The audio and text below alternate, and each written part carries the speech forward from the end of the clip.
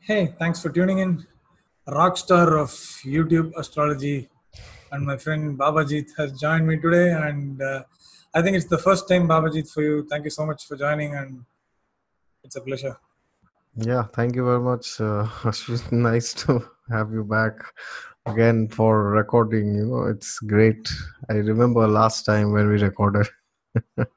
Yeah, And we in did fact, eclipses. and in fact, so many other astrologers have told me, that, oh, what was that game that you played? Like guessing game. We also want to do that. Yeah, I wasn't part of that game. I think Lars, Fernando, and Vanita were part of it. I was just watching it.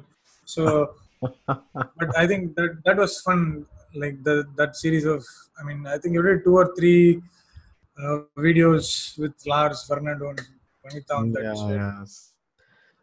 So so what's I've been one following thing? your like the spirituality stuff. I think it's one of the best things that people can like take out of your channel, and yeah, I just wanted to kind of explore some spirituality with you because at the end of the day, astrologers need to be spiritual at some level, and yeah, it's impossible for us to remain a-spiritual or non-spiritual, even though we don't realize the spiritual sense within us. I think we are spiritual in many ways. So yeah, so I just wanted to explore some of those with you, and how, why, I mean, you might have a specific reason as to why astrologers need to be spiritual, and why uh, I mean, astrologers need to be spiritual in terms of uh, helping their client,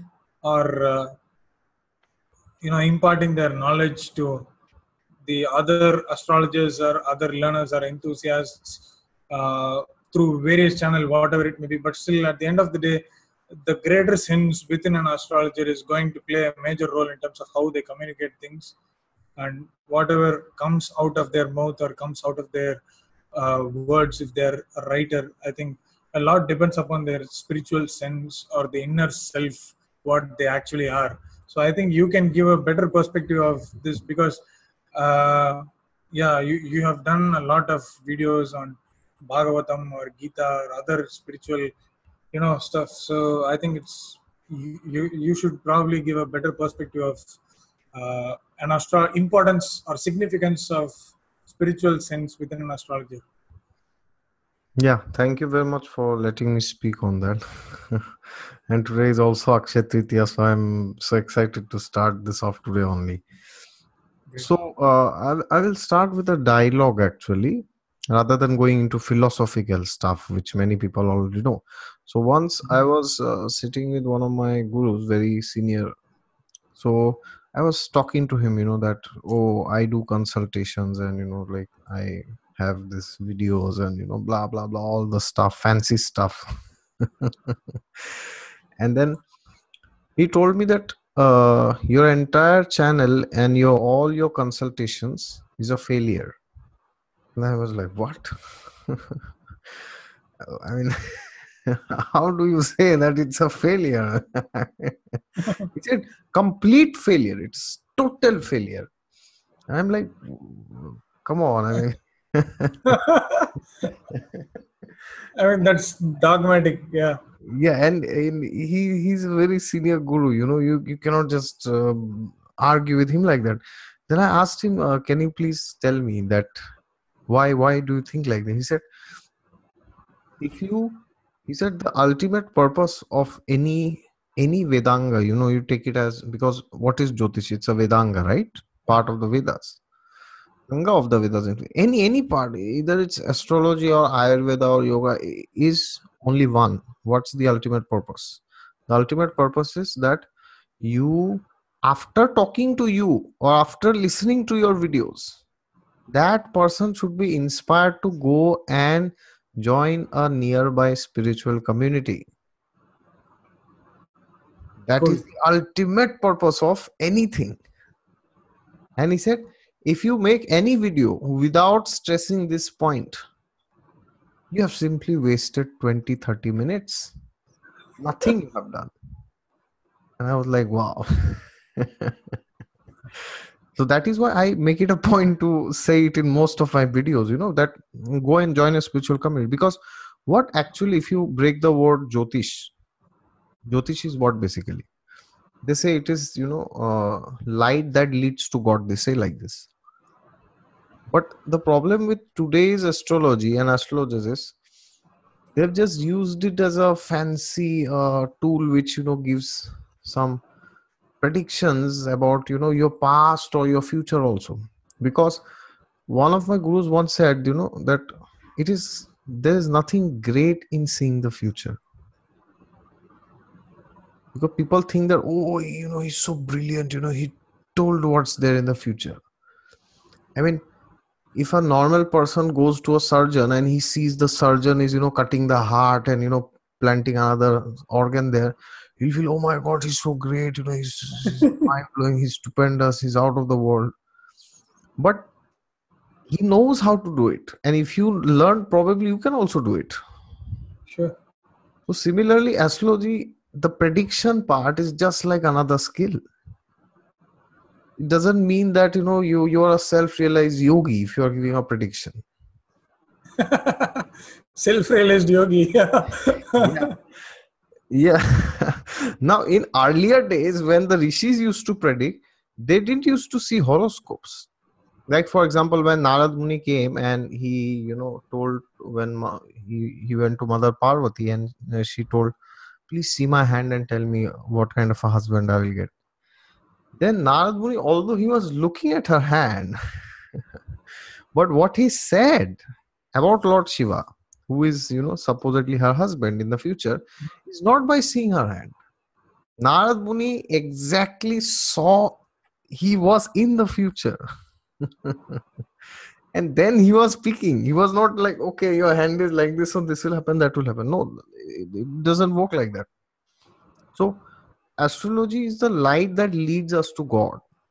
And today what has happened is it has become very much like a science of fortune telling. Because the problem is many times this word fortune telling can be a bit ambiguous, because many times, and I'm very sure you will also have this experience when you do consultations, people may not have fortunes in life. And Yeah. when people come to you for consultations, what is their inherent expectation? Inherent. That one day I will have fortune in life. And this person has to tell me, when do I have that fortune? So the person already assumes that my situation in the future will be better than my current situation. And that is why when you say things which, which people don't like to hear, then they get disappointed, because that's exactly the opposite of why they came to you at the first place. Now, the prediction part of astrology is perfectly fine. There's nothing wrong with that. But ultimately, if you do not know the science of spirituality from the Bhagavad Gita or from the Srimad Bhagavatam, you cannot have the complete holistic understanding of astrology. And I can very well prove it to you. And I have done this Yeah. in many videos, but I will take one small example here. All right. I mean, you already spoke,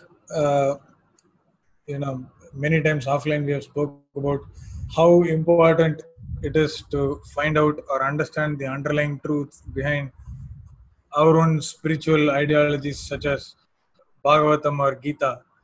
Yeah. And without that, an astrologer really is just, he's really nothing. So, I mean, you have emphasized this fact many times, and we have had this conversation offline many times as well. So, yeah. Yeah. So let's take a very small example, and this alone is enough to understand everything. Nothing else is required. Let's take the example of Jupiter. Jupiter is the planet of spirituality. They say like this, right? Sure. And they also say that he gets exalted in the sign of Cancer. Uh-huh. All right. But Now why see, is he excelled in the sign of Cancer is something that we don't ponder upon from a spiritual or philosophical point of view. yeah, what people will say is, you will see videos in YouTube, and I'm not hinting at anybody. This is a general consensus which people have these days about Jupiter in Cancer. Now, what they will do is they will take one planet. It's like a plus b whole square. They will do it like this. They will take a planet. They will take a sign, and they will mix it like this. It's like, cricket. You throw a ball and then you hit a six. It's like that. So what they will do, they will say that, oh, Jupiter, like there was one channel who said that Jupiter gets exalted in Cancer. Why? Because Cancer is the sign of the mother. Okay. Uh-huh. And mother is the first guru of the child. Okay. In And fact, father is probably the first guru. yeah, okay. Could be father or could be mother. No, I mean, I cannot kind of agree with that even from a that particular point of view. So yeah. Yeah, that I perfectly understood when you said that. Even if you say, let's assume that there are no fathers in this world. Okay, let's assume that there are only mothers. Okay, so you see the mother is the guru, or the other reasons they say that, oh, fourth house is the Cancer is the original fourth house. Okay, so now they will mix house and sign together. Then they will say that, oh, actually fourth house is the house of peace and happiness and content. So that is why when Jupiter comes there, that is why everybody likes to stay in home, because it's very peaceful. I mean, you seriously think Parashara would give an exaltation of the greatest benefit by seeing a house of property, for God's sake?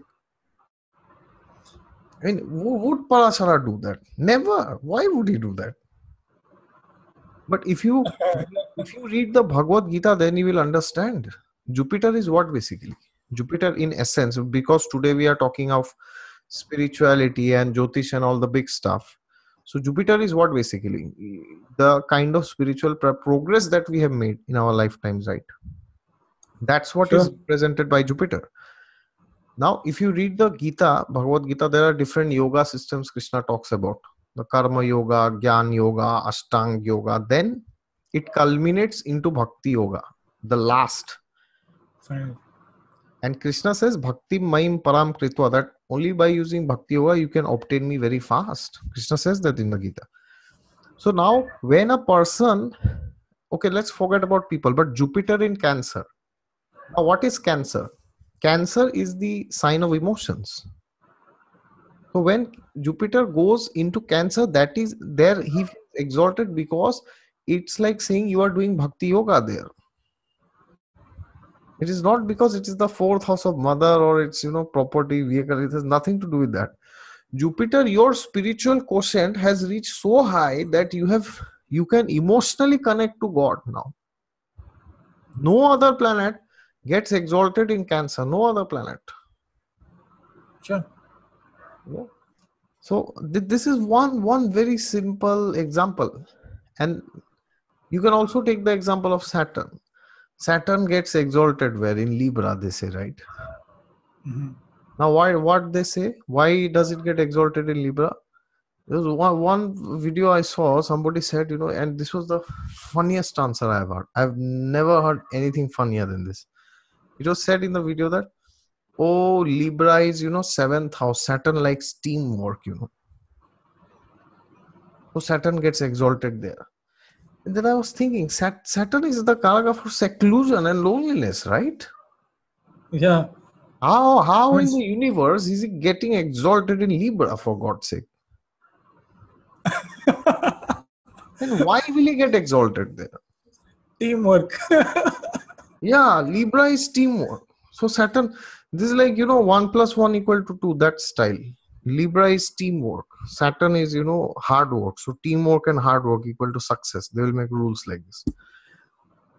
But if you read the Gita, then you will know why actually Saturn gets exalted there. Because Krishna says in the Gita, the Anta Kalecha Mameva Smaran Muktva Kalevaram, that at the time of your death, whatever is your desire, that will decide the next birth. Now, which is the house of death? Okay, again, that is the biggest, 8, 7, Yeah, seventh house is officially the house of death within the Kendra. That means the body is dissolving because the sun sets there. Sure. Because Exactly. sun is the Atma, which is, like sun is the kingdom, as I say. Your kingdom is ending in this world. That means you are perishing. Yes, that's what is the seventh house. So I mean, Vedic astrology kind of takes a seventh house, but yeah, even in Vedic eighth astrology, I have house, seen eighth texts. house and Eighth 12th house. house is more of that, physical dissolution of the body, that you could say. Yeah. So I mean, there is a lot of different ideologies in the house of death, but still, yeah. Please continue. Yes.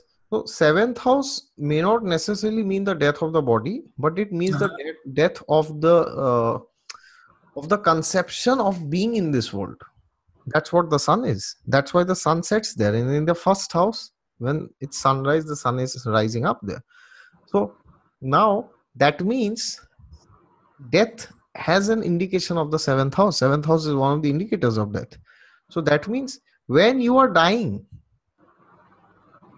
what desires you have, that will decide how much more or less you will suffer in the next birth. And Saturn is the karaka for suffering. So that is Sure. why he gets exalted there, because that is the place where he can exercise his power the most.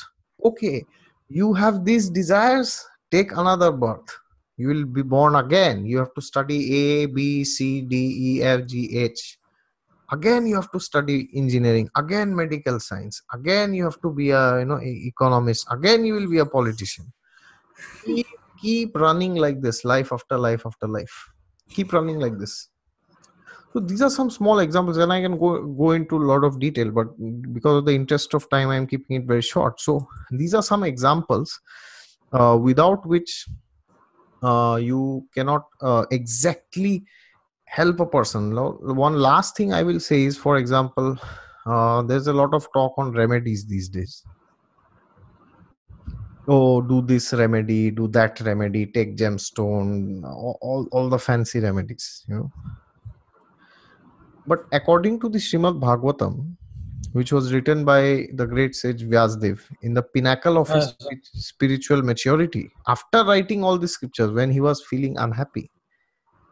yeah, that's the more the funny part, where someone who has already written various unassailable scriptures in Hinduism, finally he feels unhappy that he has not written something on Krishna and only Krishna. Fine, and he conceives Srimad Bhagavatam.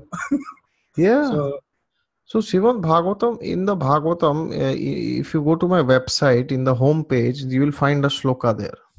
All right. That shloka is being said by whom? And there are 18,000 verses in the Srimad Bhagavatam. mhm. Why did I include that shloka only? Why not the other? Because that is one of the top 10 verses of the Srimad Bhagavatam. And then it's up to the people to decide which is your favorite among those top 10.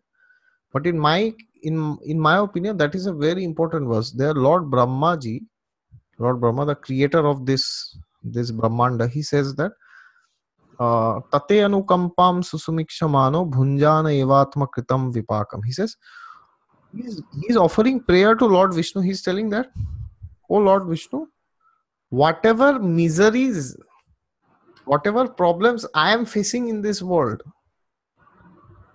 is because of my own karma. And whoever understands this and says thank you to you, that uh, person, jive tayo mukti pade sadaya bhag. He is eligible to claim liberation. My God, that's a statement.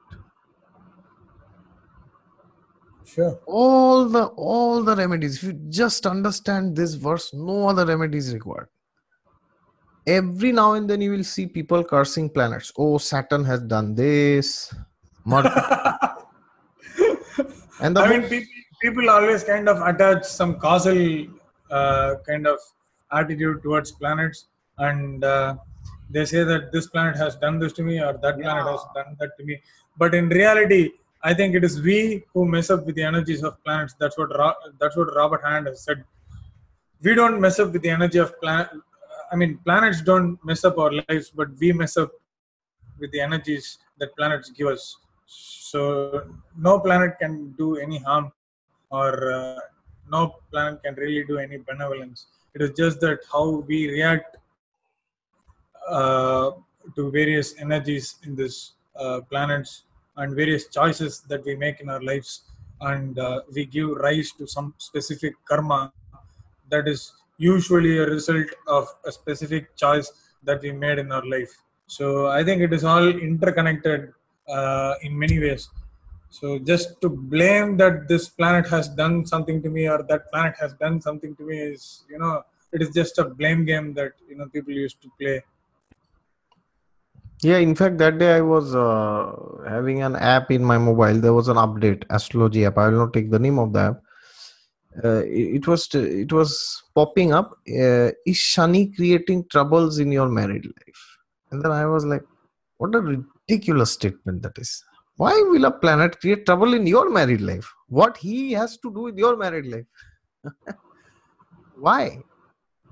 It doesn't work like that. The planets are not sitting there to punish you and whip you. Oh, you did this, I'll punish. So Lord Brahma says that whoever understands this and says thank you to you, he's eligible to claim liberation. If somebody just understands this, all the problems in life, they are solved. For All may sure. not be, all may not be all, but 99% of the problems. Because then what will happen? Your consciousness will shift from outside to inside. Like what happens these days? Like in India, there is election right now.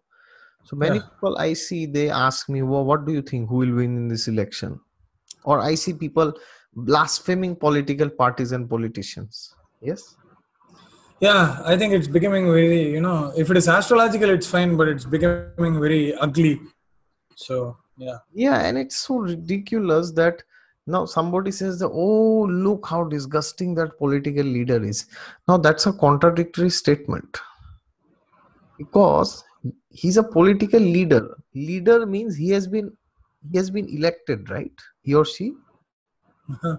He has not gone and he did not go and sit there. You have put him there. Yeah. Yeah. I mean, you are reaping the the benefits of your own choice, which is Yeah. basically, and yeah, So I think that kind of, yeah. yeah. So then what happens? Suppose that particular political leader from that particular party does something wrong, according to the opposition or somebody. Then what happens? They will shift the entire burden of their life to that person.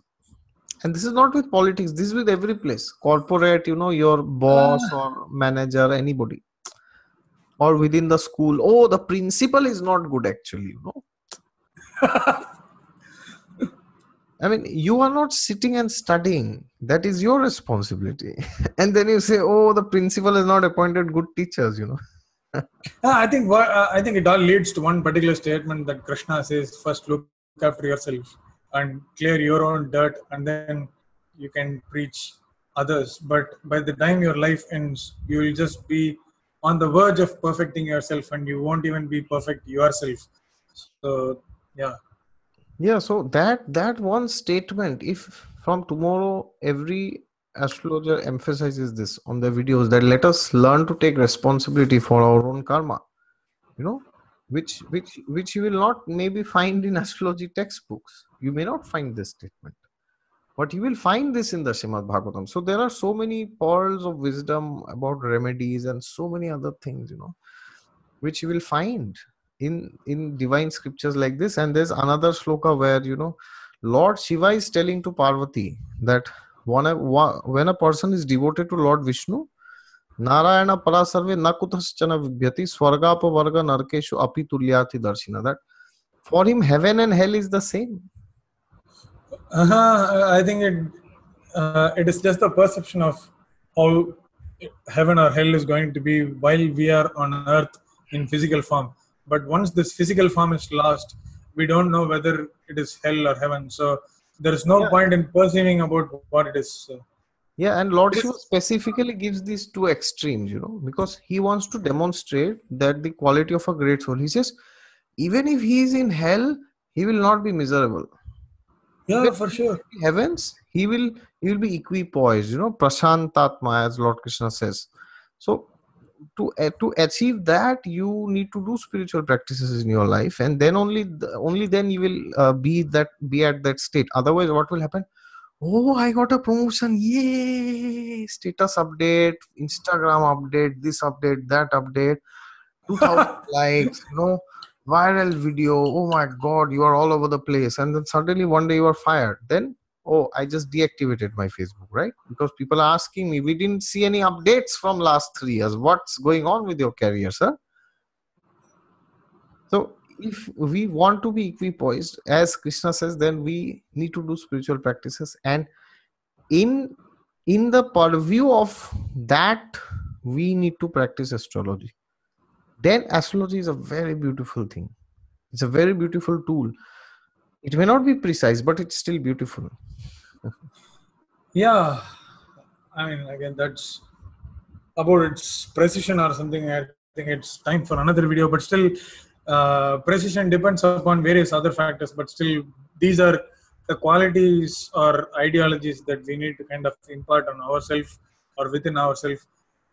It is not necessarily about preaching any religion or something. You can choose to Exactly. do from whichever religion you hail from, or whichever philosophy that you follow. It is not specific, or it is not attached to one particular thing. Exactly. So philosophy is just universal. Humanity is just universal. So is astrology. Astrology is universal. So I Yeah, think that and brings. this principle of taking responsibility, for example, this is there universally in all the religions, in all the textbooks, and there are so many stories, and you can go on and on talking, but that's like something very universal. That's beautiful. And Exactly. if somebody is well versed with scriptures like Bible or Quran, then they will also see the same coherence is there with the Gita, and there are so many stories you can go on linking parallels. We can do that in some other video, but it doesn't matter Sure. which tradition you are belonging to. But if that is the goal, spiritual elevation, and then you use astrology as a roadmap. So for example, I will end by saying this, that suppose you have a goal that I want to receive spiritual elevation or enlightenment, and then you go to an astrologer, and he says, oh my dear sir, maybe you will get married at 40, may not be quite early, and maybe unfortunately it could happen that after 10 years you divorce. All right, could happen. Okay. Could happen. Let's take worst case scenarios, right? Late marriage, early divorce. That's like the worst case scenario in India, at least. Okay, may not be in the West, even now in the West also. So suppose a person gets, he knows that he gets married at 40, and then by 50 he's divorced. So then what happens? Then imagine he was a normal human being, somebody in India, without having any spiritual practices. Then that would be like the biggest chaos for him in his life. Oh my god, I ended up marrying at 40, and then after 10 years it was a divorce. All my 10 years, it's like a waste of time with somebody. But now suppose he has a spiritual goal, then he will know this Brahmaji shloka.